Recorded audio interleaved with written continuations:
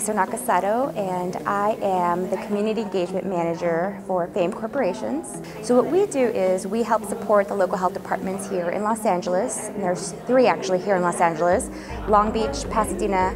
They're both city health departments, and the big one, which is LA Department of Public Health. We also assist with Ventura and Orange County. So my role for this event is the project manager, and currently we are having a Faith Leaders Health Summit. We are here at the Cathedral and in Los Angeles, so it's a great opportunity to bring different faith leaders and community leaders into one room to discuss how synergistic health and spirituality, physical health and spirituality can be. So it's a very exciting event. I'm Parra. I am the Communications and Development Manager for the California Center for Public Health Advocacy, and I work for the organization that is hosting this event today. I was on the organizing team to pull together the speakers for the program. I also promoted the program.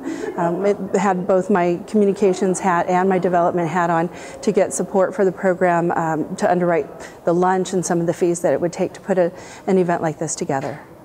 It's really important to bring faith leaders into the conversation of health, wellness, nutrition, because we know that it's not a one aspect epidemic.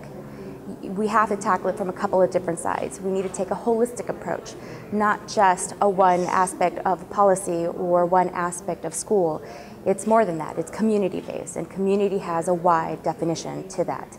And faith leaders have a huge portion in that, because a good chunk of people still go to church and they have faith leaders, and it's their responsibility and our responsibility and the community's responsibility for our own health. It's been a lifelong goal for me to get a master's degree, but one that really had some meaning and tied in really well with the more than 20-year career I've had in community outreach and corporate philanthropy. And I feel that social impact will not only help me take the work that I do to the next level, but also help me generate a deeper impact in the work that I do personally and professionally. With 20 years of experience reaching out to the community and managing corporate philanthropy, working for nonprofit organizations and even elected officials, it doesn't matter that I have the 20 years experience. There is always something new to learn, there are always best practices to share, and there are always new strategies to develop to be more strategic in leveraging the resources that we have to make that positive change in social impact. Where to go from here?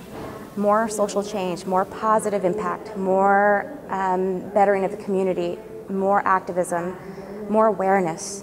I think that's really what needs to happen, and it's slowly happening. I think we are definitely in this movement with healthcare and longevity and preventative, that it's no longer a one-sided issue. It's definitely become a community issue. It's not just your family issue. No, it's your neighbor, it's your block.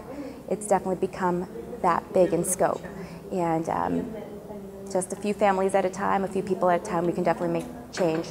So my hope is to be guided to become a change agent in my community.